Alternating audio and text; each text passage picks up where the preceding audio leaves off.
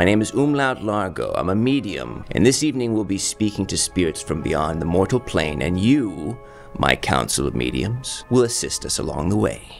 And he goes out there, and he goes... what's your name? Tony Cigarettes. Tony Cigarettes. I was a hospital builder.